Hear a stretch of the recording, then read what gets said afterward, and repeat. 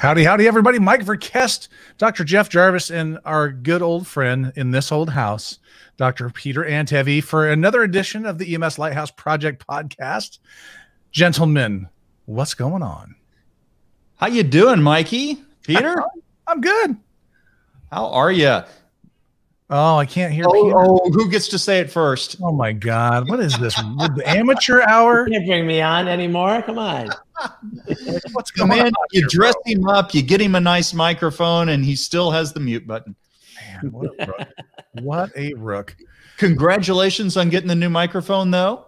No, this is the old microphone. My son, on the other hand, 12-year-old, who apparently needs this microphone for gaming. Well, yeah. So he's got a better microphone than his father. So there you go. Wow. Is it a bigger one? Yeah, it is. It is.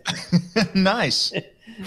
That was weird. Well done. That was a weird question, Jarvis. I know. It's too early in the pod to get terribly weird.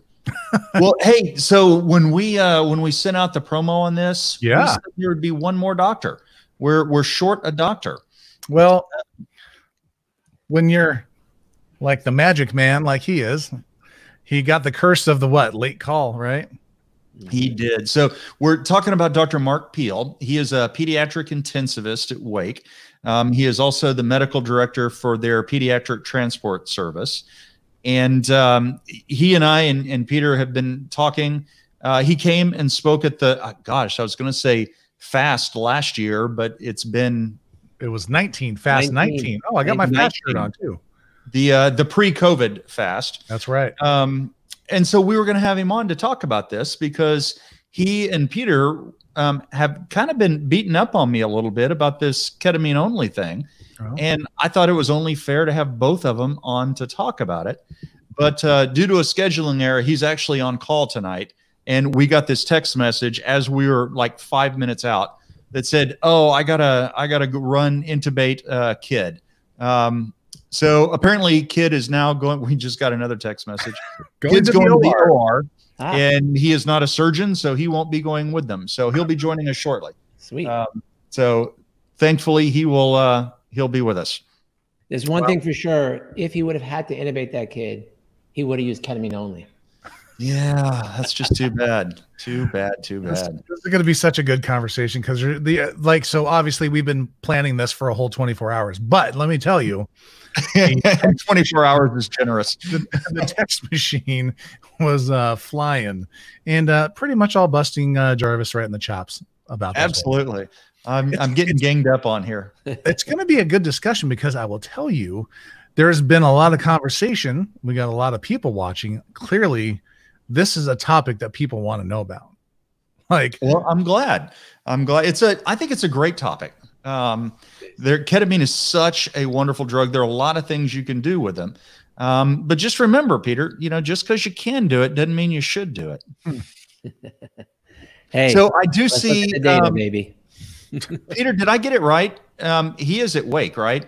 Yeah. I get those three places confused. Yeah, he's at Wake Med in Raleigh. Okay. Yeah. All right. I see Jay-Z saying, "Tell me more about this Wake," and I'm like, "Oh crap, he's actually at UNC, isn't he?" I messed it up. Good. So I do see that. I just wanted Jay-Z to know that I wanted to preempt him and go ahead and get in there that Texas is the delegated practice state.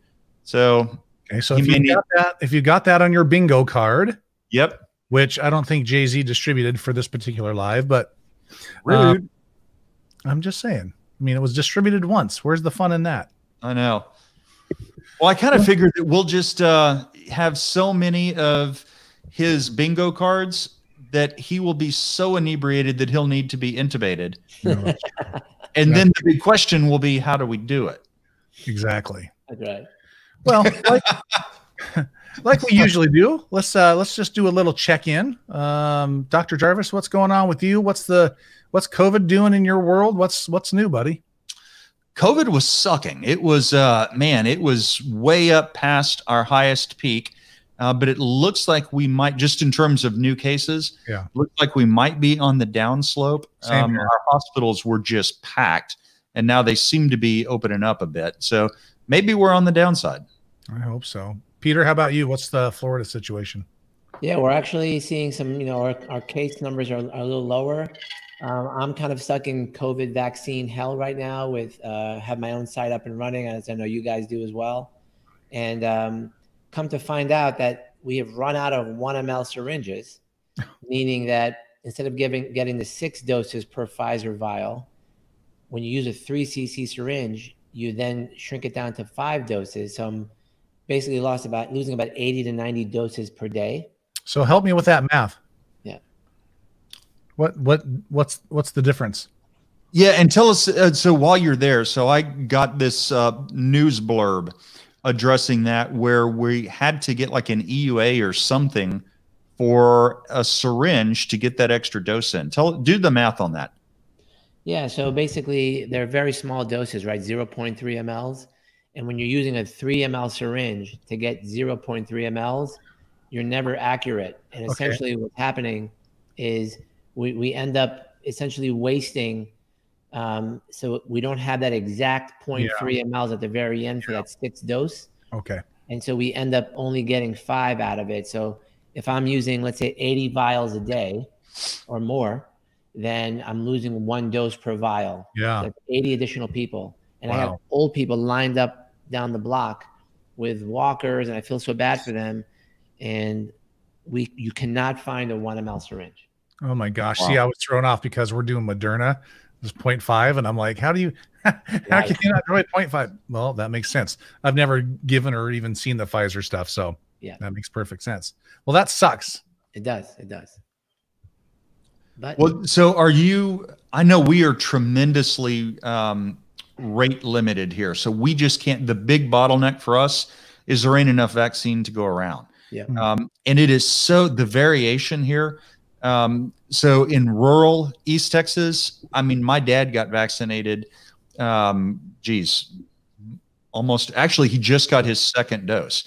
So plenty of places out in rural areas. I'm in suburban Austin, and my mom just got vaccinated with her 1st dose. So there's just the restrictions are weird in the supply. Well, we were getting, the vaccine tourists, right? So we had people getting on their $80,000 per one-way ticket on a private jet from Canada, New York, flying in, getting their vaccine and heading out of town. So they finally put a stop to that. But we are also having a significant issue. I can't even vaccinate the cops. Oh, wow. And today at my site, I had a judge, I had a audiologist. So something screwed up essentially with the system. Yeah. This happened, our buddy Mark Escott, who talk about bad timing. He agreed to step in as the interim public health authority for Austin Travis County, and then COVID hit. So he's really not an EMS doc anymore. He's doing public health almost exclusively. Wow. And so, they're getting him on TV constantly. And a big thing that happened here was the governor threw a hissy fit and said, and in hindsight, y'all may know I'm not a huge fan of our governor, but I think this one was probably understandable. He gets a report that says, half of all vaccine or more, even available for the 1st dose, is sitting on shelves. It's not being used. They're hoarding it or something. And he says, well, hell with that. Open it up to 1Bs now. Just open the floodgates and go. And Mark had this wonderful interview where he's saying, the problem is our data sucks. We've made it so challenging to document giving these doses that they're backlogged. We don't have vaccine sitting on shelves. We can't get it. It's not that we're not using it. So, I was listening to a Morning Edition piece yesterday morning, where it was talking about how ironic it is that there's this big backlog. We can't get enough vaccine, but it's also all sitting on the shelves. And I just wonder how much of that is an issue nationally too. Well, I can tell you that we have the most sophisticated vaccine in the world. And we're still like Fred Flintstone with the back office part of it. And so at my site, we have old people printing out paper, filling it in, and then bringing it into my site. And then we have to take that paper, couriered over to a building where there's people who used to be contact tracers, then fill in that information. And so obviously I mean, you would think that we had a year to prepare for this type of thing. And here we are, flat on our faces in an embarrassing way. So no vaccine, no back office, and it's all kind of gone to hell at this point in time. Wow. Yeah. Well, on that good note. Hey, it looks like it looks like somebody's here. Oh, Mark is there. Oh, he's there. Let me wait for him to get finished up here, and then we'll just get to the topic here. Let me I gotta do a couple of things here. Do one of these.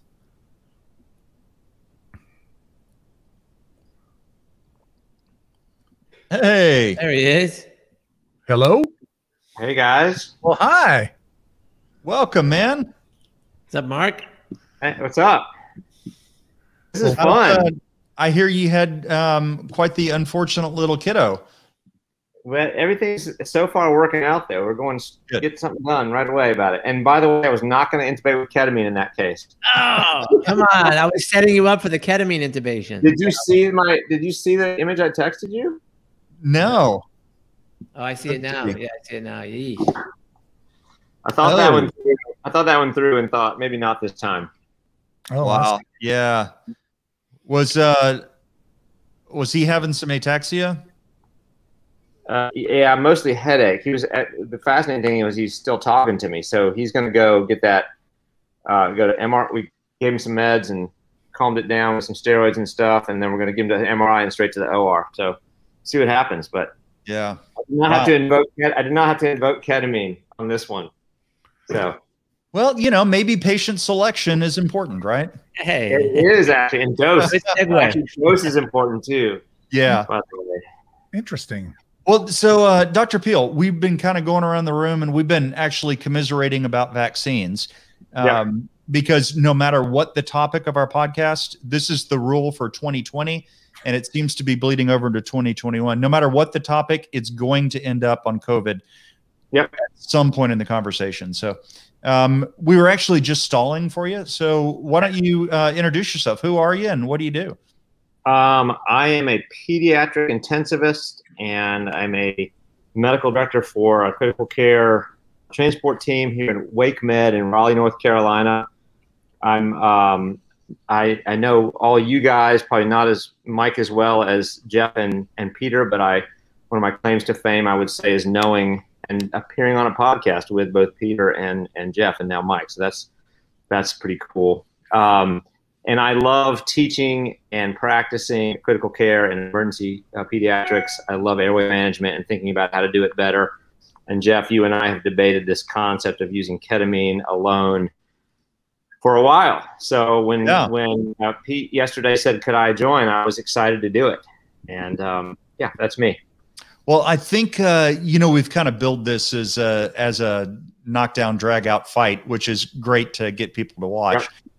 And I certainly don't want to just give it away early that we probably agree more than we disagree now. So just forget I said that. But I think you actually threw the gauntlet down first at Fast 19. That's right. Where you started talking shit when you were the only one with a microphone. So well done. Well done. Right. It was pretty funny. I got quite a bit of interesting mixed feedback on that concept. So it'll be great to go through some data today and talk about how to actually make it work. Absolutely. You know, Dr. Piehl actually sent me the picture that he took all the shit for. Let's see if I can get it to. You won't be able to see it, but basically in the background it says deep sedation intubation, ketamine. This is a high-tech podcast right here. And high flow nasal cannula. Boom. That was the gauntlet right there. There you go. That's all you need. So when you said, just to clarify, say that again, Mikey. It was ketamine, VL, high flow nasal cannula, get the job done. So would you clarify for us what you mean by high flow nasal cannula? Boy, that's a good question. Some way of increasing supplemental oxygen to the maximum you can. So I tend to think of like 2 per kilo of flow in a child, 2 liters per minute of flow in a child up to about 20 is what I usually do. So I know you guys max out your high flows a lot higher. 40, 60 liters. And I wouldn't hesitate to do that, but I'm usually going up to about 20, maybe 30 as the pre-oxygenation. And I don't use apneic oxygenation because we don't make them apneic, because we don't paralyze typically. But they're breathing that high flow the whole time. Yeah. So the key clarification, though, for our folks in the field is we're not talking about the run-of-the-mill nasal cannula that we have on most of our ambulances. Correct. But if that's all you have, I'd still feel comfortable using that for the short term. It's not humidified and warmed. But if you have a child or a patient who is obtunded or has been given ketamine, I think they'll tolerate that 15 liters of flow pretty well in the short term. Would you guys agree with that? Oh, absolutely. As I use it at whatever it goes to. We say flush. Yeah, we say flush. Even with rocuronium. So yeah, I'm a huge apneic oxygenation fan. Good. Absolutely. So, Mikey, you want to do the rounds, everybody, other than Dr. Piehl?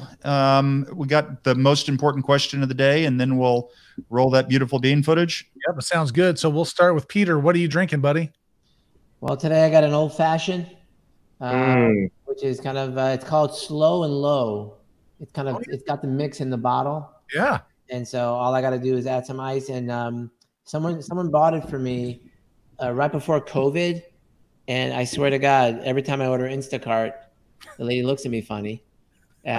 She thinks there's an alcoholic living in the house, but it goes so fast. Oh, that's funny. That's good. And Jeff, what do you got? So I have it's an old fashioned with bourbon only, otherwise known as neat bourbon. I'm drinking Buffalo Trace tonight. I like it. Nice. That's good. That's good. And this is my Starbucks beer that I'm enjoying. That's no Starbucks. Come on. I was going to say, yeah, that's an old Zoom trick. Everybody knows that. Just hold up your coffee. Ooh, this is hot, right? And you chug it down. I know how that goes. That looks like hospital Starbucks. That's I right. have to tell you, my hospital Starbucks is the instant little packets I dump in the hot water. Yeah. That's how I do it. Oh, okay. Our Starbucks. So when we opened, I was working at our community hospital when we opened it, and we proudly served Starbucks, like the real thing, real Starbucks. And then I think an MBA somewhere figured out what they were paying for that. And our Starbucks now is, on a good day, Folgers. You might want to set some via there, Jeff. Let me tell you. I need to do that. Starbucks will set you back some dough there. I mean, you go there, you buy a couple of drinks, and I mean, you're in for $20. Easy.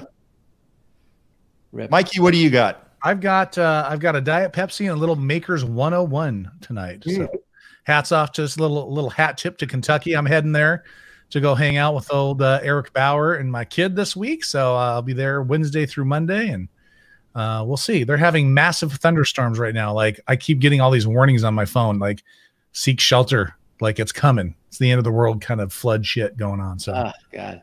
Yeah, hey, well, listen, Mike, if you get there and you hear an RV and something coming out of the RV, run the other way. Okay, copy that. I heard about that. Yeah, I'm just going to drive straight out of town, head to Kentucky, straight north. All right, good. So we're going to, as usual, guys. So Dr. Jarvis has a pre-recorded piece. He's going to talk about the topic of the night. He's going to discuss some literature. That's going to be about, I cut it down a little bit just because the actual video will go on YouTube as well. So it's got the intro and the outro. We didn't need that for this particular thing. So it's a little bit shorter, and then we will come back and we will discuss it. So panelists, you guys got about 15 minutes to sort of chat with the folks. So we'll be in there, and let me get this video going. So give me just a second.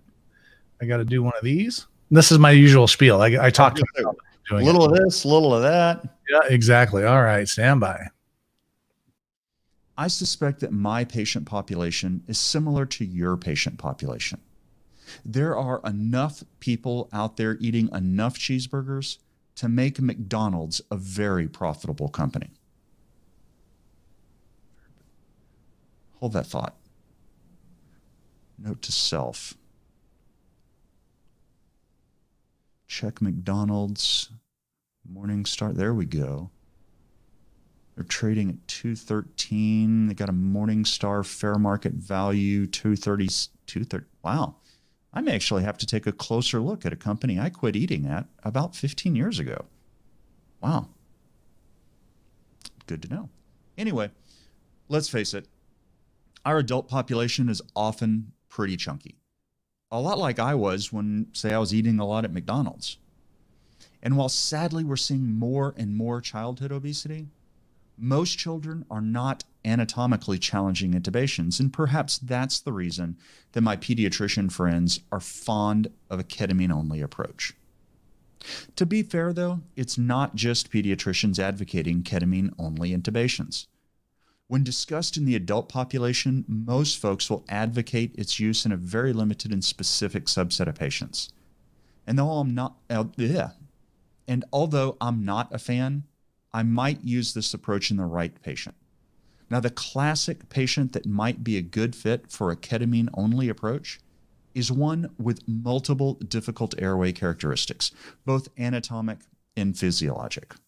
For example, let's take an obese male with limited neck mobility, a bloody airway from, say, mandibular trauma, and just to make things fun, let's throw in a history of oxygen-dependent COPD who's hypoxic despite high-flow oxygen on a non-rebreather, and what the hell, let's give him COVID too, just to be fun. Now, the concern here is that paralysis is going to remove his ability to clear blood and secretions, and it's going to relax the soft tissues, leading to occlusion of his airway. Now, his physiology, his body habitus, his persistent hypoxia mean that his safe apnea time is going to be measured in seconds, not minutes. Perhaps dissociating him with ketamine will lead to sedation and some relaxation, allowing for instrumentation, but without taking away his ability to protect his airway. Perhaps. Now, another potential patient for this approach might be one in metabolic acidosis, say DKA or sepsis. This patient is likely to be acidotic, and their tachypnea is the only thing keeping their pH from falling off a really, really steep cliff. Paralysis in this patient will take away that compensatory mechanism and may lead to a fatal acidosis, particularly if once you get them intubated, you reset the vent at what normal would be as opposed to what compensatory is for them. Now, ketamine-only intubation in this patient population might allow for intubation with maintenance of spontaneous respiration and avoid that whole steep cliff thing altogether. Now, of these two examples, I am far more convinced by the second than I am the first. For the patient with a difficult airway, I think using only ketamine is going to lead to increased secretions and possible respiratory depression while doing nothing to make the intubation attempt easier.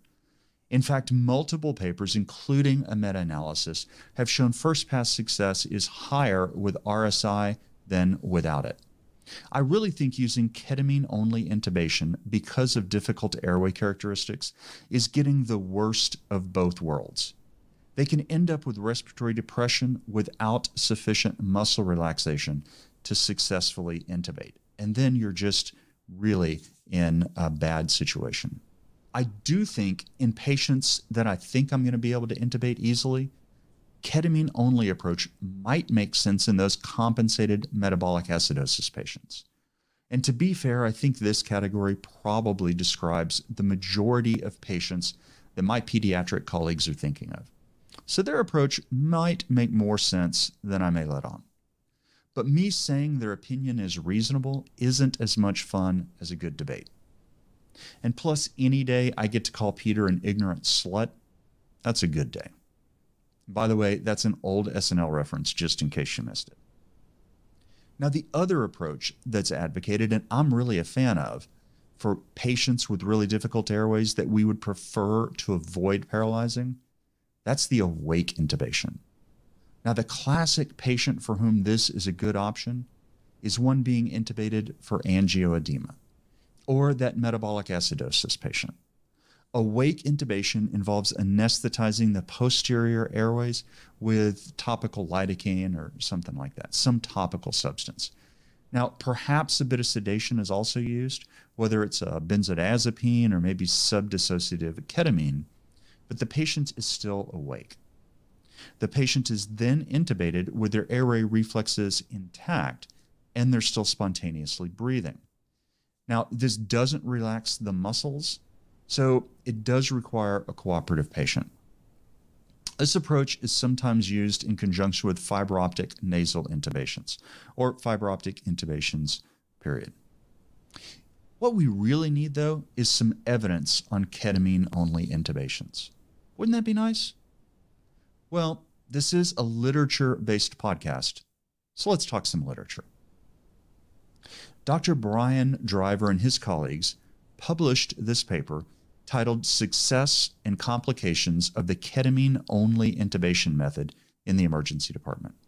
It came online December of 2020 in the Journal of Emergency Medicine. Now, this is a retrospective analysis of data collected in the NEAR registry. Now, we've discussed some other papers from NEAR in prior pods. NEAR is the National Emergency Airway Registry. It's comprised of 26 academic emergency departments. Physicians, most commonly emergency medicine residents, will complete a comprehensive data collection survey following each intubation describing in detail what they did. Now, there are a variety of quality control mechanisms at each site, and the Data Coordination Center also helps assure high-quality data. Now, I just like to take this point to say I really, really want an analogous airway registry for pre-hospital medicine. We so need something like this. Now, this study only included adult patients intubated in the emergency department between January 16 and December 2018, and they defined adults here as those over 14. They excluded patients intubated for cardiac or respiratory arrest and those with missing data on their primary outcome. Now, speaking of which, their primary outcome was first-pass success, and secondary outcomes include first-pass success without adverse events and the overall rate of adverse events. They broke all of these patients into 3 buckets. Bucket number 1 was ketamine-only intubations. These patients had dissociative dose ketamine without any paralytic. Bucket number 2 was topical anesthesia. These had topical anesthetic without a paralytic. Now, some of these received sedation as well and may have even included ketamine, but it was subdissociative ketamine. And this is what most of us would think about as an awake intubation. And then finally, bucket number 3 was RSI. These were the classic sedative plus paralytic. They were primarily interested in comparing ketamine-only intubation with topical intubation, but they threw in RSI as a reference because it's so prevalent and it's the most common approach to intubation in the emergency department. They ended up with 12,511 patients, and of these, only 102 or 0.8% were ketamine only, and even less, 80 or 0.6% were topical.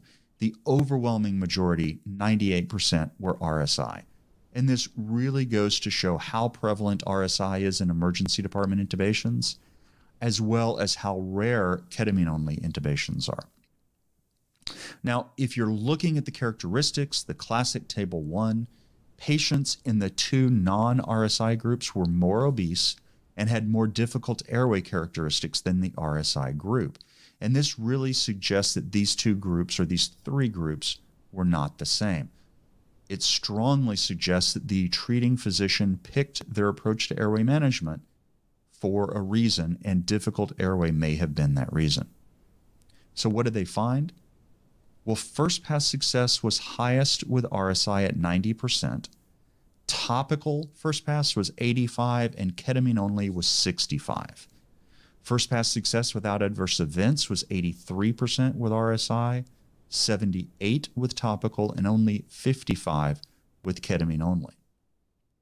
Now, they also looked at just those patients with at least one difficult airway characteristic, and they did this in an attempt to help control for this indication bias that we're going to talk a little bit more about later. Now, in these patients, these ones with difficult airway characteristics, first pass success was 87% with RSI, 86% topical, but only 51% with ketamine only. And the most common change after a failed initial attempt in the two non-RSI groups was the conversion to RSI. So they added in a paralytic when at first their approach didn't work. Now, because I always have a hard time with numbers when I'm listening to a podcast, let me summarize these results. RSI had higher first pass success. It was done far more often and had more first pass success without adverse events. In just the two non-RSI groups, topical or awake intubation was much better than ketamine-only intubation. Now, basically, this paper is really, really bearish on ketamine-only approach, meaning they don't like it. And since that was my bias going in, I think I like this paper. It's important to point out limitations of any paper, though. The biggest, and this is really, really hard to overcome with this paper, is indication bias. This wasn't an RCT. There was almost certainly a reason the treating physicians decided to use the strategy they did so that the patients weren't the same in the different groups. Most likely, they used ketamine only or a topical approach on patients they predicted would be very hard to intubate or wouldn't tolerate paralysis. They did a sensitivity analysis because of this, where they looked at only those with difficult airway characteristics. And if anything, that made the ketamine-only approach even worse. Now, most papers would try to do some type of regression analysis where they control for difficult airway characteristics. Now, unfortunately, the numbers for the ketamine-only or topical intubation routes were just so low that they didn't think it was statistically appropriate. It's what my friend Dr. Remley Crow might call statistical fuckery. And because nobody wants to get on Remley's bad side, I'm really glad they didn't do that. So what's my bottom line? I think this paper reinforces my preconceived notion that ketamine-only intubation is really just a procedure in search of an indication. And I like papers that agree with me. Now, there are certainly some patients for whom paralytic intubation isn't a great option. And for these, I think an awake intubation using topical anesthetic is a better option, and this paper would seem to support that. Now, ultimately, this paper really doesn't provide great evidence because of the indication bias limitation, but it's about the best evidence we have at the moment. An RCT that would control for indication is really needed to help answer this question. Now, I hope y'all read this paper because it has a really nice discussion in it. It is behind a paywall, but if you drop me an email, pretty sure I can find a way to help you out here.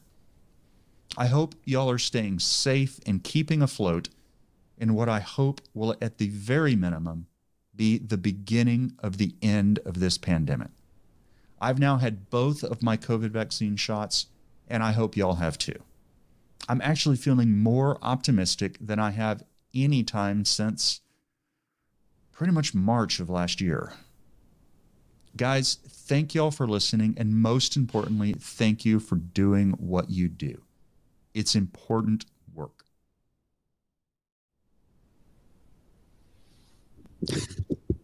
All right, we are back from the video, and there's been a wardrobe change. Well, there has. So I was looking at the comments in there, and I noticed that my buddy Dr. Pickett is there, and he was just all ready to talk some shit about me not wearing a tie, so I had to go put a tie on. So you'll notice that I have a tie on, a jacket. You won't notice the jeans and boots, but it's Texas, so I think I'm still good. The old Texas tux.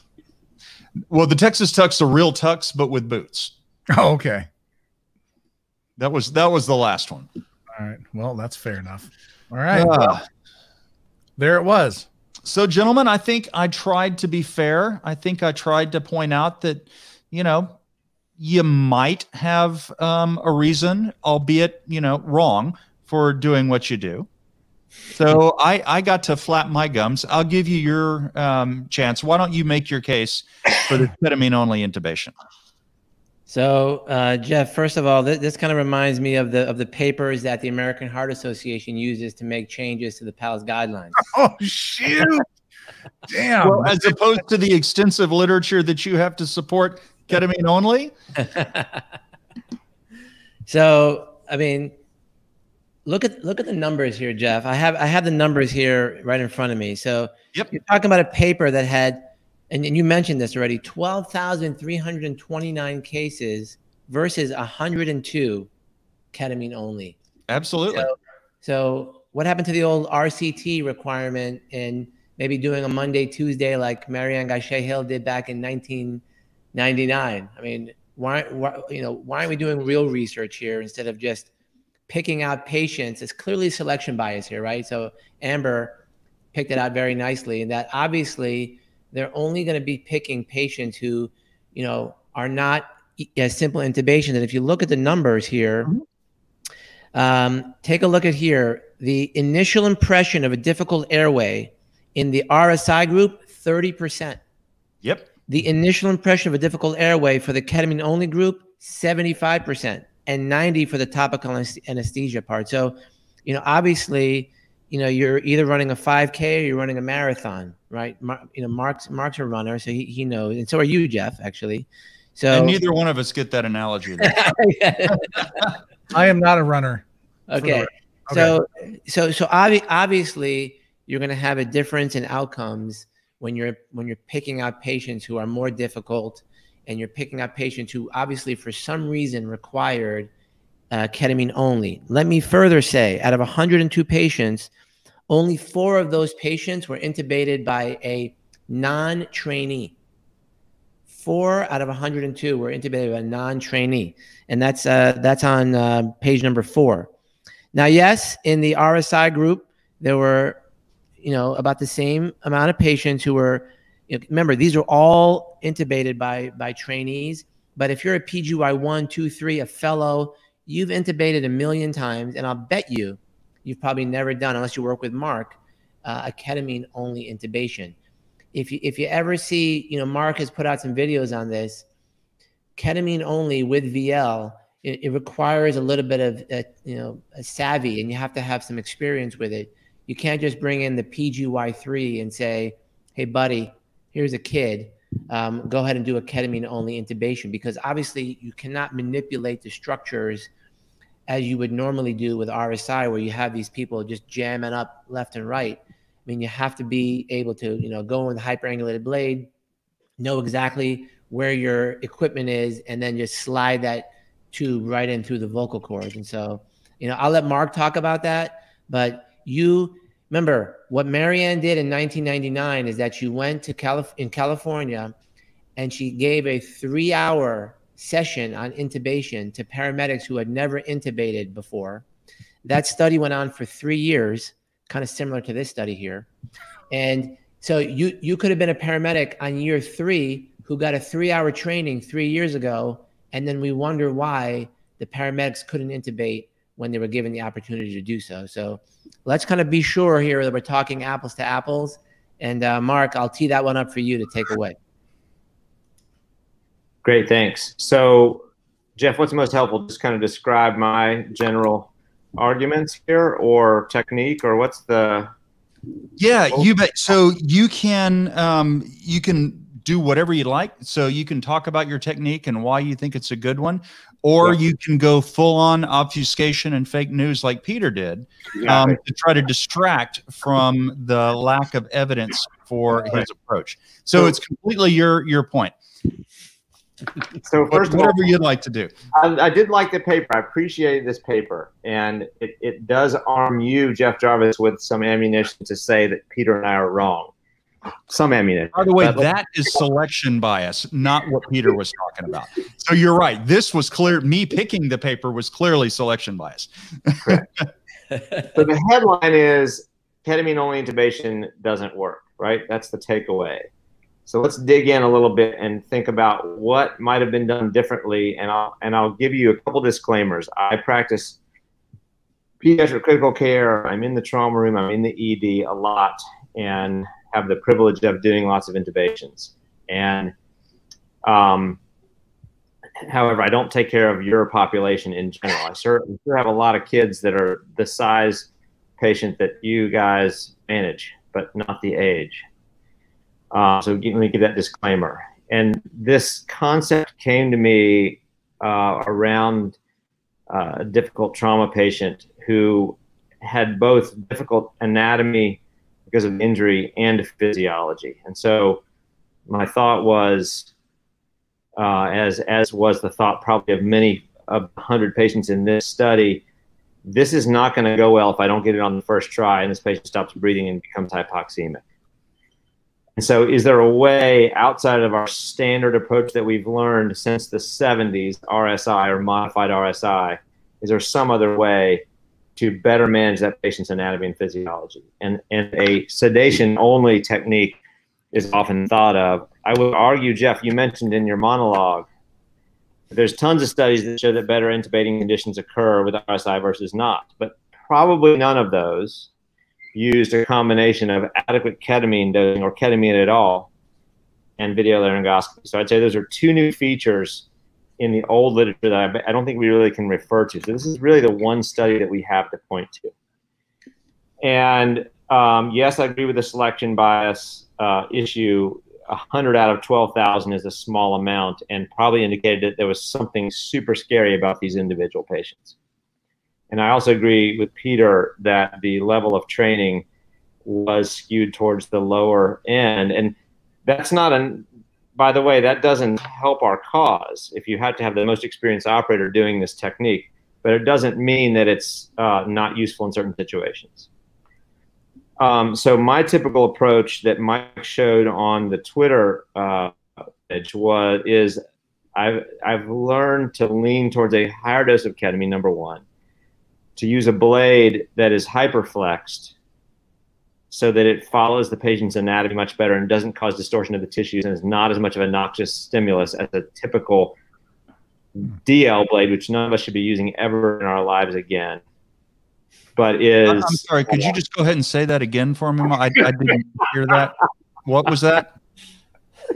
I think direct laryngoscopy is probably a thing of the past and should go away, but I'm not going to make a bunch of clean arguments on which type of VL you should be using. But I would say a hyperflex blade intuitively manages the curvature of the tongue and the airway a lot better than a standard geometry.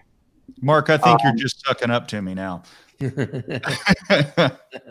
You are spot on that. And so if you note in the study, I think the median dose of ketamine was 1.3 milligrams per kilo in the laryngoscope only group, and with the topical, wasn't it, Peter, a little less than that? I think it was in the 0.7 range. Correct. Yep. Right. Yeah. So each of us on this call have probably been in situations where we needed to use more ketamine for some purpose, a painful procedure, an agitated patient, or in my case, an airway management. So let's just park that one and say, is it possible that these patients didn't get enough ketamine to allow their laryngoscopy to happen? Number two, half of the ketamine-only intubations occurred with a standard geometry blade. It was almost evenly divided between the two, meaning they used an inadequate technique, I believe, that would have required sometimes actually paralysis to see around that curve and get the tube in place. And then the non-trainee. Those were kind of my bullets that I wanted to mention that might have been drawbacks to this study. Yeah, wait, Mark, I think we have to put an emphasis on what you just said, because I think that, you know, for at least for people like Jeff who maybe don't understand the pediatric world, that 1 per kilo of ketamine is nothing, nada for this type of procedure, number one. And I completely agree with you that you cannot use a standard blade for this procedure. So if I told you, Jeff, that I'm going to teach you how to play tennis, I'm going to give you a 2x4, you're going to suck at it, my friend. Okay. So this is wrong tools, wrong dose of medication, different patient population. And then we wonder why you're not, you know, a great tennis player today. Right. So there you go.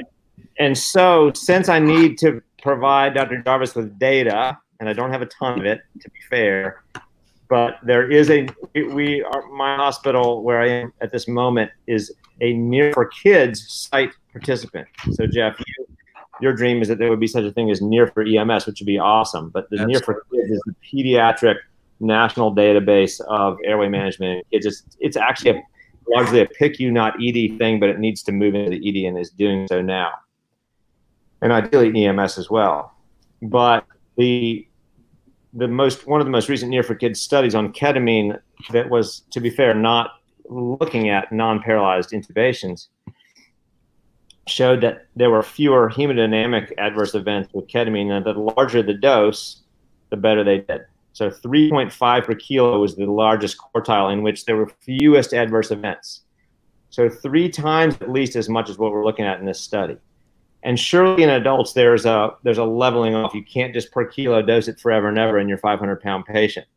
But I think in general, what I'd argue is if you want to preserve physiology, and that means hemodynamics and oxygenation, you use sufficient ketamine, you resuscitate before you intubate with enough volume pre-intubation, and you maintain a flow of 100% oxygen. The only way to do all those 3 things is to use ketamine and not paralyze the patient. And I'm not even talking about the acidemic patient, the ones with a PCO2 that are already high, all the other things you mentioned, Jeff.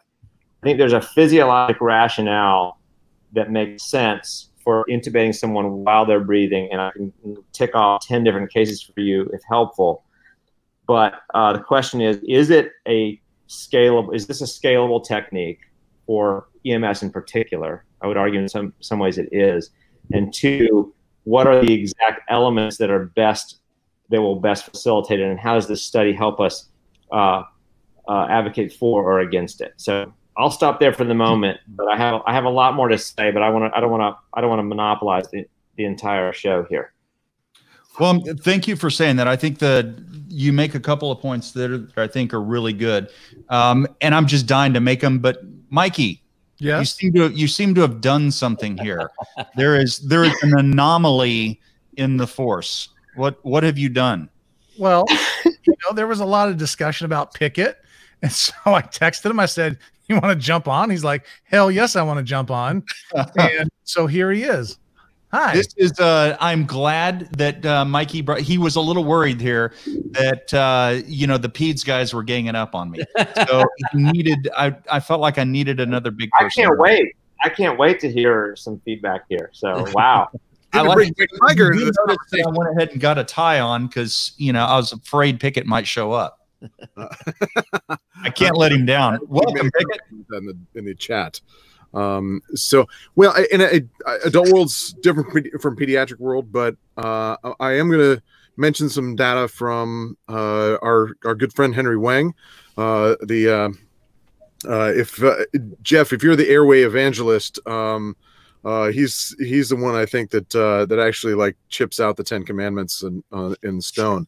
But it's a 2003 study of multivariate predictors of failed pre-hospital endotracheal intubation. Is from Academic Emergency Medicine. In there, of failed intubations in the field, nearly 50% were attributable to inadequate relaxation. 20% poor anatomy, 10% to obstruction. Those patients who couldn't be intubated in the field, 41% were successfully intubated in the ED after RSI. Now, obviously, you've got different providers there, right? You've different, potentially with different provider skill. But at least in that study, their estimate of difficult intubation attempt of difficult airways, meaning 3 or more intubation attempts in the ED, was less than 2%. So it was pretty small. Now we like ketamine. Ketamine is such an incredibly useful drug, and I love it for sedation and for management of the agitated person because I don't want to intubate them. And we like ketamine because it preserves airway reflexes and preserves airway protection. One of the things that the patient's trying to protect their airway from is me, protect them from my laryngoscope or my glide scope or whatever that is. So logically, it doesn't, except under certain circumstances. And Mark, I absolutely agree that there are those cases that ketamine-only intubation is the way to go. I've done it myself on a angioedema who's bleeding in the ED and growing hypoxic. So I think there are cases, but I think really that I don't like it. I think it's setting us up for failure because we do see people get apneic after ketamine, and we do see them get hypopneic. And especially you have somebody who's working to breathe, and they're trying and they're trying and they're working, and now we take some of that drive from them by just chilling them out. Now we're kind of at a halfway point where we can't necessarily position them as ideally as we would like to, and they've lost a lot of that self-positioning. I would rather just go the whole hog and paralyze them and intubate them. So I think there are a couple of things that we've been dancing around a lot, and this is actually one of the reasons I really wanted to bring the two of y'all on. I think we are talking about fundamentally different populations, and I think that's really important. Y'all are talking about a pediatric population, and for the most part, we're not. The vast majority of people that we intubate are adults. And as a matter of fact, in my system, I don't let my medics intubate pediatrics because we do it so incredibly infrequently. So I think they are different patient populations.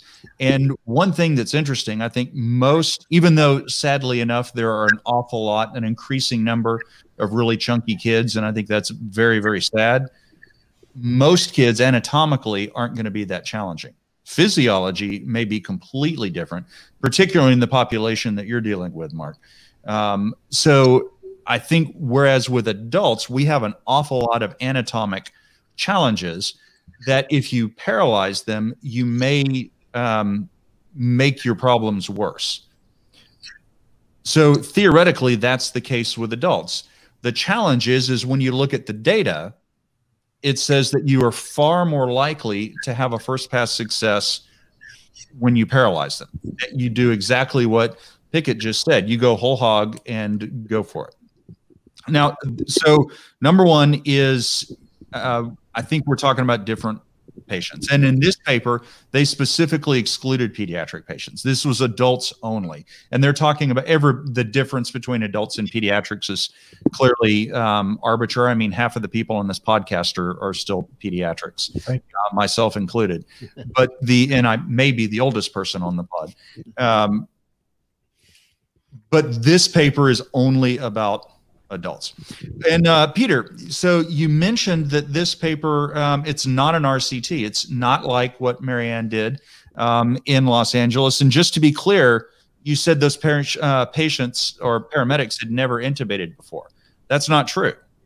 They had been intubating since Johnny and Roy. They just had not been intubating kids. Correct. And again, it's a different population. Whether they were intubating adults well or not, considering at the time, I don't think anybody was intubating adults well in the field as a system. Individuals, so don't send me hate mail, individuals. I'm sure y'all are all individually above normal.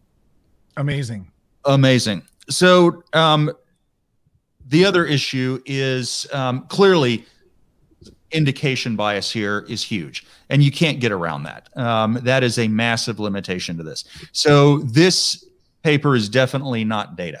Well, that's not true. It's some data, but it's not RCT data, and you just can't get around that indication. You are absolutely right when you talk about the difference in the proportion of patients with at least one difficult airway characteristic.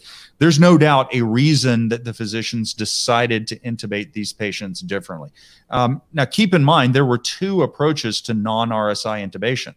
There was what I think most of us would call an awake intubation, which is topicalization with lidocaine or some anesthetic, topical anesthetic, and then subdissociative doses of either ketamine or Verkest or nothing, and ketamine only in dissociative doses. So two different approaches to the non-RSI. And what you notice in those two groups is there's still a distinct difference. In the topicalization group, first pass success was still markedly higher than it was in the ketamine only group, even outside of RSI. Now, RSI was still better, period. The other thing to note is in those patients who had a non-RSI intubation or an attempt but failed, what was the number one thing that they did to succeed on the second attempt? They paralyzed the patient. So they reverted to RSI. Yeah. And then finally, you mentioned that there were so few of these patients with ketamine only that were intubated by non-attendings.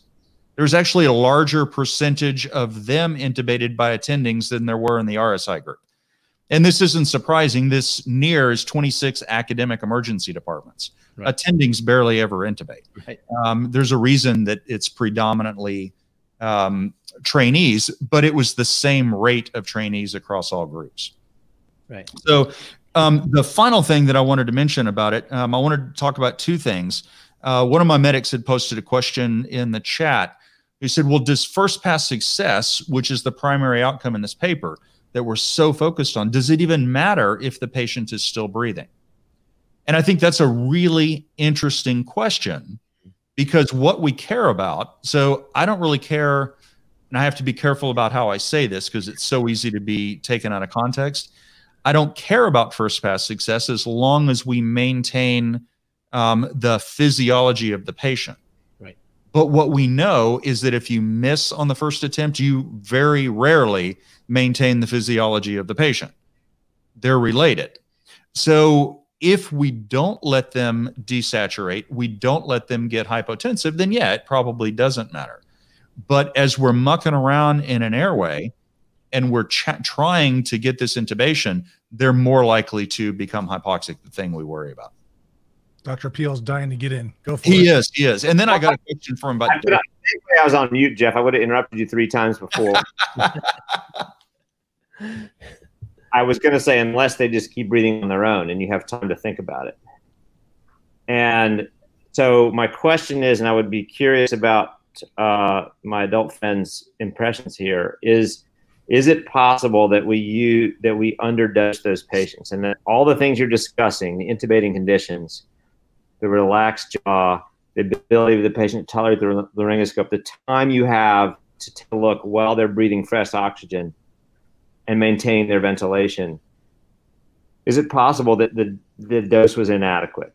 That in your study, which is awesome, by the way, that people were hesitant about this approach and took a wimpy dose approach to it and just didn't give them a good slug of 200 per kilo, 200 of ketamine, or 3 to 4 per kilo. And I'm interested in you guys' impression of that, because it's what I have developed as the only way to make it work. And Jeff, to your point about apnea, you have to give it slow enough that you don't cause apnea. Right. Okay, at least in adolescence. No, but I think that's true in adults too. We could all be taking care of the same. We could all be taking care of the same 20-year-old severe trauma patient with hypotension, difficult airway, blood in the airway, and that's where maybe we can meet in the middle and say, is there a role there for that type of patient not making them apneic? So I'd be curious about you guys' feedback on that one. And then also, Jeff, I want you to comment on this, is that, you guys keep talking about pediatrics, but, in my systems where we use DSI, thanks to you, and quite truthfully, we're not using ketamine only intubation. It's only the specific patient. So the severe asthmatic, who I don't want to take away that patient's negative pressure, which is pulling open that RV and allowing that ventricle to fill, which is allowing the cardiac output to continue. Yes. And so what I have put into place, and we do about, in an agency where we have about 15,000 call volume, we do about 20 DSIs a year. And, maybe about 20% of those where we cannot intubate for whatever reason, we'll just use ketamine and they'll abort, but then they'll abort and throw an I-gel down. And so that's been successful as well. So just because you're using ketamine, and again, this is all adult patients now, then it doesn't mean that you also can't use, DSA. And so you're actually using a supraglottic. So when we're talking about EMS, and people obviously listen to this are on EMS now, we should maybe even consider that option as well. And, maybe not using the paralytic right away, and only if you have to at a later time. So that's kind of how my protocol reads, so that we allow the ketamine pause for those 3 minutes. And then if things aren't going well, I-gel. So what are your thoughts about that as well, on top of what Mark asked? Yeah, so we do that also. That's actually when we do RSI. If we can't get the SATs up, if we can't truly resuscitate before we intubate, if we can't meet our markers, then we don't push the paralytic and intubate. Right. Now, we'll drop an I-gel, and if we need a paralytic to drop the I-gel because of masseter tone, then great, go ahead and do it. Mm-hmm. We're using 2 milligrams per kilogram. I think there is something that I really wanted to hit on about the dosing, because what you were saying, Mark, if I understood you, is the prelim data from your registry is showing that there is less hemodynamic compromise with higher doses than there is in lower doses. Did I understand that correctly? Right. Okay. In looking at hemodynamic associated adverse events, so hypotension, cardiac arrest, the fewest occurred in the patients who received the highest dose, in the interquartile range dose there was 3.5 per kilo. So closer to what I'm talking about using. So the thing that's interesting about that is that there is, and the paper that you sent me, the Ruben Strayer paper, which I was very pleased to see referenced our DSI paper, so it must be a good one. That was a great opinion piece. And one of the things that he mentions, and he's only talking about adults in that paper, and one of the things he mentions is in patients who are catecholamine depleted. So they have dumped, I mean, they've squeezed the crap out of their adrenals, that ketamine can actually cause a little bit of hypotension. And he's talking about backing off on the dosing. Now, I don't do that in my system because I think variation in practice is a real challenge. But I'm interested to see, I think maybe we're talking about some physiologic differences where perhaps there's just more catecholamine reserve in the patients that you're talking about. But just to make sure I'm not being cavalier, I don't ever give someone 4 kilo. I titrate it in, okay? So I am giving them 2 per kilo and watching. I'm looking at the monitor. I'm looking at the kid. I'm seeing how they're doing. Okay, the mouth doesn't seem quite loose enough. When I put my thumb in there, I'm going to give 2 more, 1 more. So this is not a one-size-fits-all by means. I'm just suggesting that I don't know that the data that we have, even in this awesome paper, answers the question fully. Was adequate dosage used and the right type of device, the right type of laryngoscope blade used to make sure this actually worked? And Mark, you know, just for reference, I use 1 per kilo all day long when I'm reducing a forearm, or I'm putting the shoulder back in, an elbow, whatever it is. And those kids are not still, right? And the parents are sometimes like, well, what's going on here? Because I know that procedure will take me like 10 seconds and I'm done. And then I can get that kid out of my emergency department quicker. Whereas if I gave him 2 per kilo, which I did in Pittsburgh all day long, that's what we did everyone with, then those kids were out, and they were really out. So the 1 per kilo and 2 per kilo difference is not something to just kind of blink an eye at. It's a real difference in kids, and I'm sure in adults as well. I was just grinning about that because I had a kid the other day that I needed to do a lac repair on, and I didn't want to hand it off to my partner. I'm like, I got to put this kid down. So I'm not going to just pawn this off to my partner. But I'll tell you what, we don't have a line. Just give him, you know, and I think I gave him 4 per kilo. I am ketamine because, you know, I'll sew it up and they can recover him and I'll go ahead and leave. Right. And that kid just looked at that ketamine and went, nothing. And I waited and I waited and I dosed him again and I went, all right, screw it. Just put an IV in, and then he went down. That's a hardcore kid history right there. What's that? That's a hardcore kid with a history right there. Exactly. Well, our patient population is a little seedy there, Pickett. So Pickett, what are your thoughts on this, man? Just real quick, somebody had a question about, are you guys using this as Peter and Mark? Are you guys using ideal or actual body weight? Ideal body weight is what I go by. Yeah. Okay. Agreed. So my thoughts are still looking at all the data that we have on sedation only intubation. Now, granted, your ketamine is we're paying a lot more attention to it now, but you look at what with Verkest and with etomidate, really poor intubating conditions, much lower success rates. I think that in residency, maybe I got a little bias, like going up on the floor and doing intubations. The internal medicine docs were kind of afraid of paralytics, and so like we'll just give them some etomidate, and then they fail at it. And it was like, well, you know, I think we're setting ourselves up for failure to do a sedation only intubation, except under certain limited circumstances. You have that DKA patient that you really like, you're forced to intubate, but then that's the time to consider that. Also, if you have additional tools in your toolbox, like fiber optic or, you know, some pretty good. You're not just sort of jamming a King Vision in there. You've got a video laryngoscope that you're very, very practiced in. Then I agree. I think it's good, but I'm going to reach for the paralytics. And even in cardiac arrest, I find that our patients are not completely relaxed and could benefit from a little paralytic. Yeah, just remember that all those data are pre-ketamine and low-dose ketamine. So just to make it a fair comparison, but I agree with you. The history is not a happy one of sedation only, right? I think it's a novel opportunity we have to think about higher dose ketamine with an appropriately bent, hyperflexed video laryngoscope blade. I think that's the novel combination. Yeah, and I don't think it's studied well enough.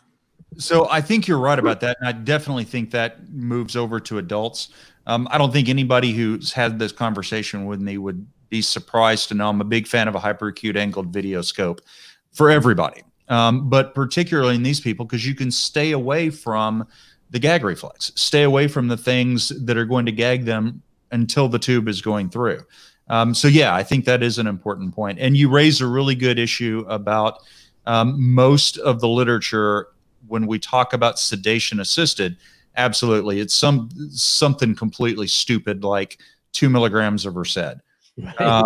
I mean, I remember talking to Jay Kovar about this, and he said 2 milligrams. Shit, I need 5 just to stop the shakes in the morning. You know? So 2 is just hopefully inadequate. Right. And Jeff, and just remember also that with ketamine, you know, obviously ketamine in and of itself causes laryngospasm, right? You just push it fast and you get laryngospasm. When you take a big metal blade and you shove it in someone's vallecula, I think that causes laryngospasm too when you have ketamine on board. And so I think that unless you kind of understand the hyperangulated blade, unless you know exactly how to position that thing so that you can slide the tube in the middle of this person still breathing, no one should be listening to this and thinking that, you know, doing VL ketamine only intubation is something that you can pick up tomorrow with your eyes closed. I mean, there is some skill required, but using a supraglottic airway, if you had to, with ketamine only, is something that obviously doesn't require that. But again, you would need higher doses of ketamine to really snow that patient, in my opinion. So, yeah. So I think that there are patients for whom, and we mentioned these, and obviously I think we are talking about cherry picking. These are a really small proportion of all patients that we need to intubate. The vast majority, I think, are going to do great with RSI. I agree.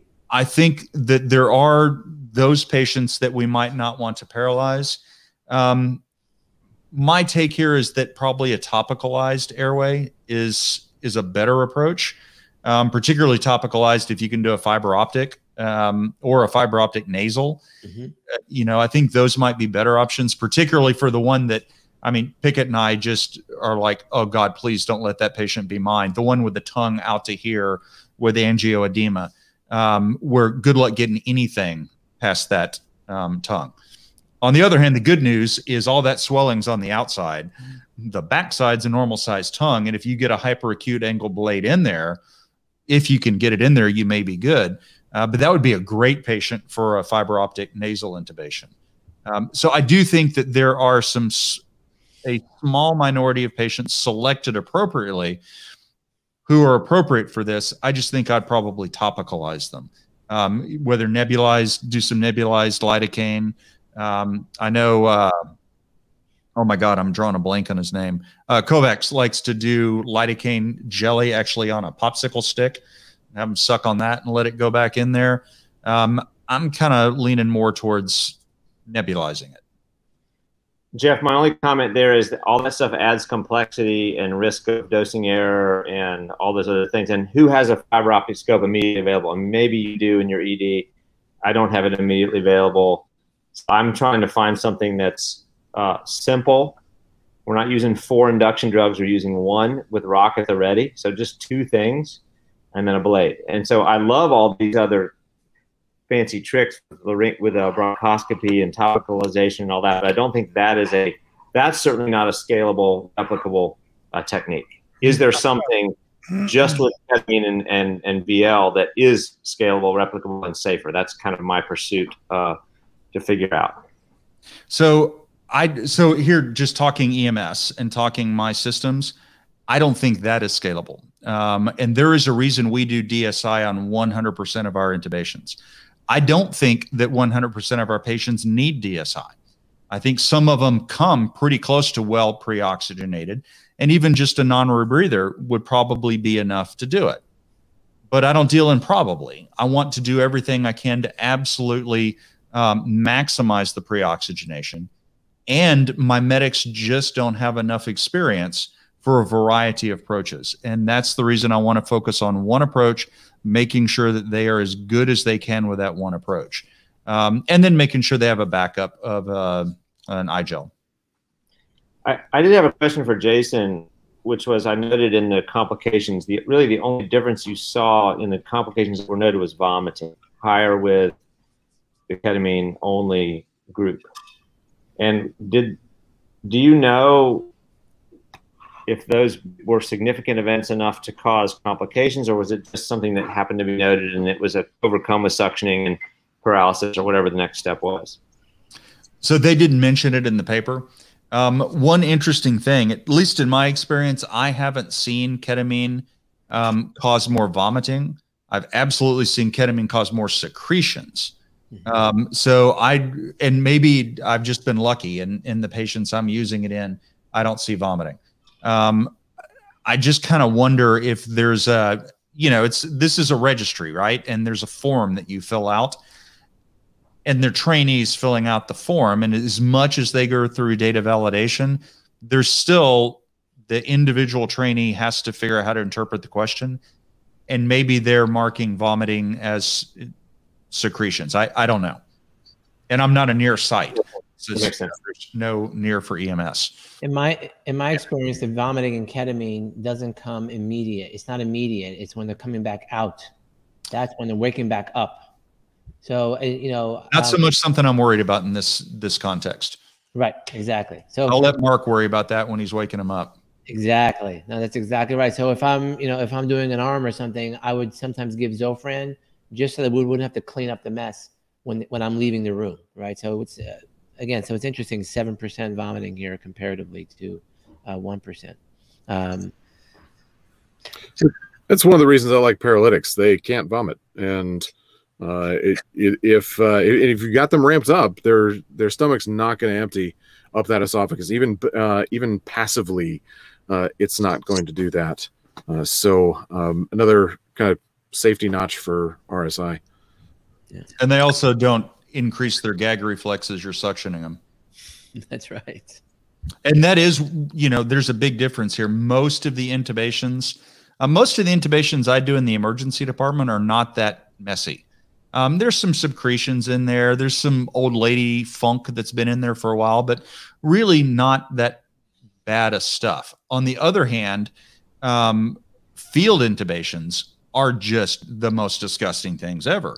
There is so much crap in there in a lot of these airways. So you got to go all decanto on them and really aggressively suction.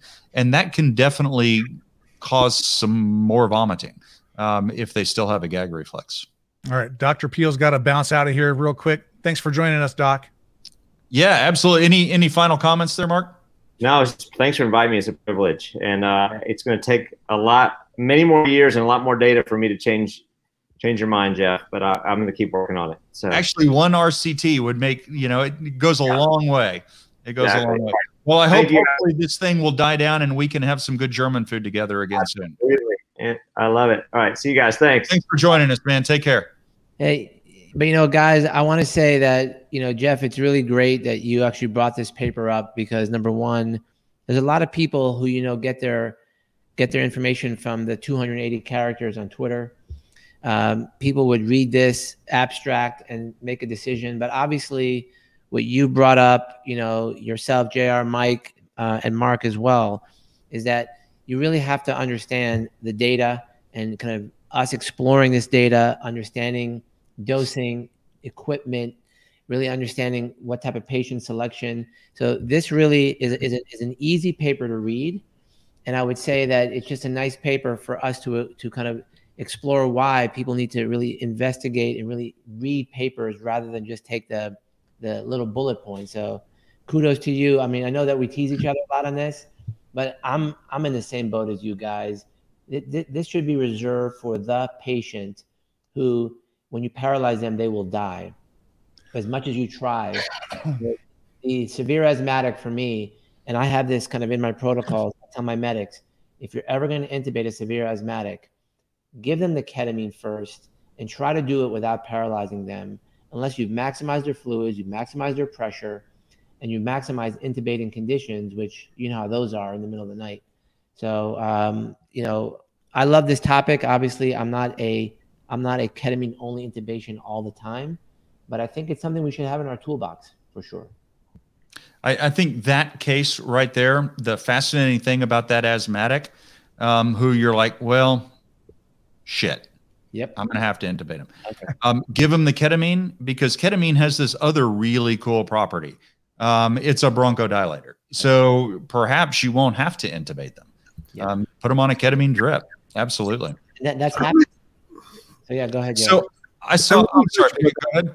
Yeah, I want to get your take on this, because we have ketamine in our clinical guidelines for bronchospasm.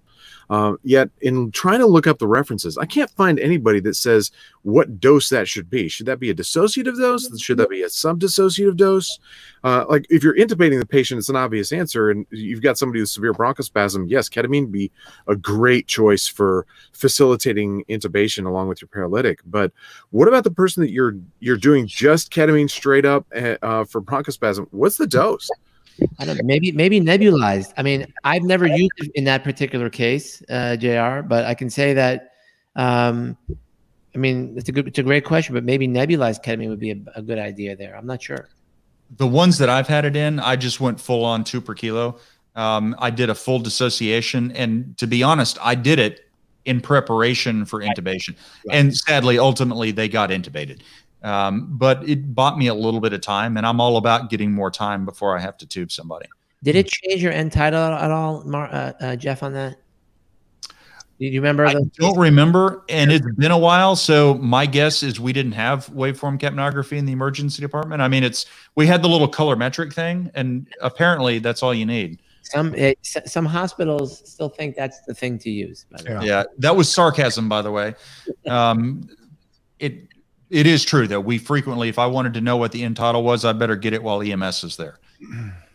So sad. Yep.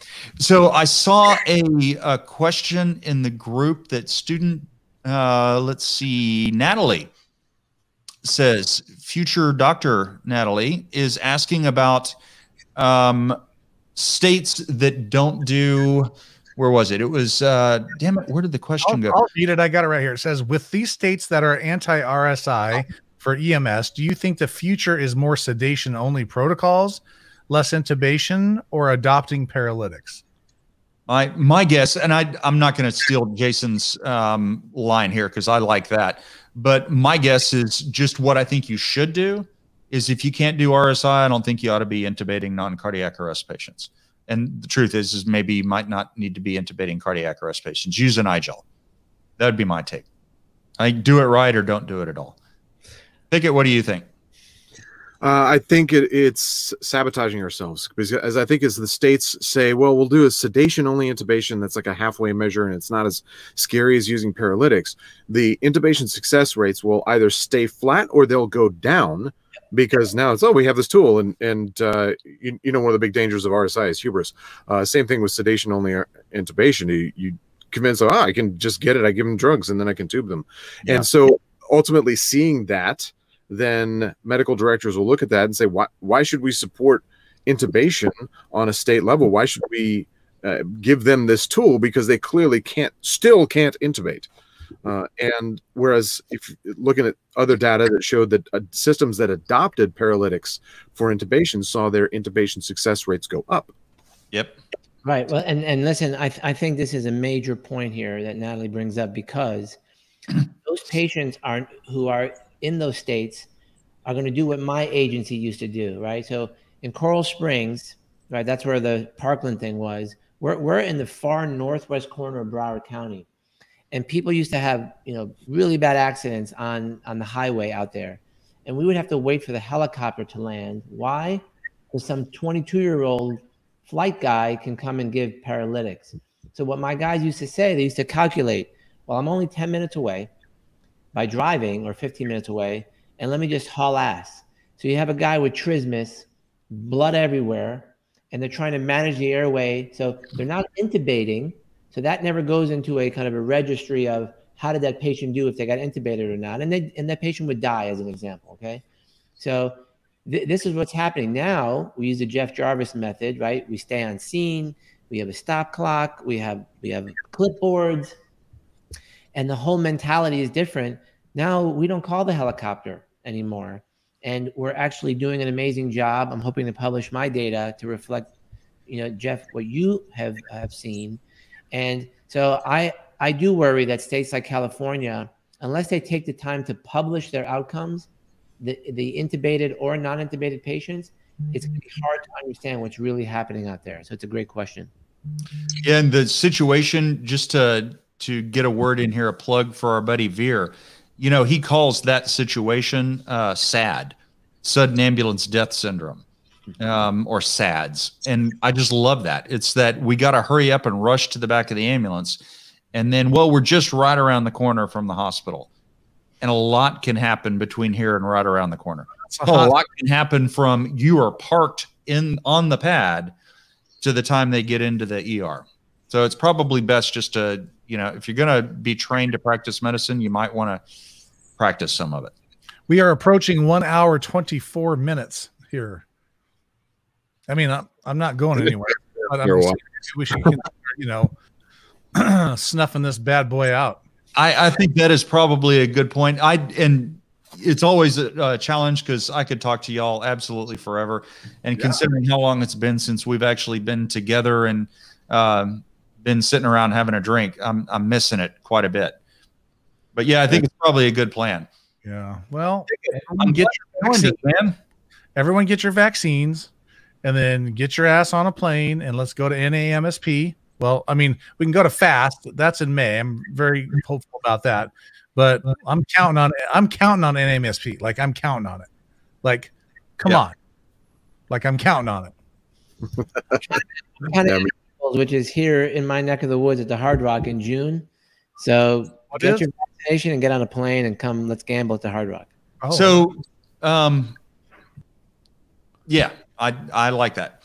So, what was I? Oh, Pickett. I gotta say, I'm checking out your video there. You look like a peacock. No, I can clearly see the T-shirt. It's the white tiger. Oh yeah, yeah. He's wearing his uniform, so I figured I had to wear mine. But I'm checking out. It looks like he is in a closet with a tent. You know, like trash bags hung down the side. It looks like you're about to kill somebody and you're trying to protect the blood splatter. Is that what you're doing? Well, no. I have to kill you now, Jeff. Well, I had to kind of rush because I'm painting the office right now. We're just do these things, so it's a complete disaster in there. So I'm in my bedroom closet, which is a great acoustic environment for recording the podcast. But I don't want y'all to see my clothes. So I put up my green screen. Plus, on this program, it's not like Zoom where I can put up some amazing background. True. Nobody would believe anyway. Yeah, exactly. Absolutely. Well, Peter, Jason, thank you all so much for joining. Mike, as always, it's wonderful talking to you. I think we did another great episode of the EMS Lighthouse Project podcast. I think we did too. And stay tuned for the audio version. That sucker will be out probably in the next day or so.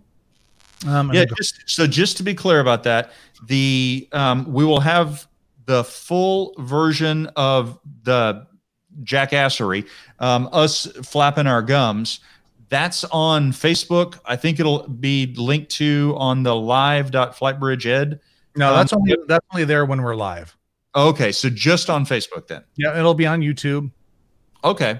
Yeah, and then also on YouTube will be just the regular podcast, which is just my monologue, and the full audio podcast won't have our jackassery.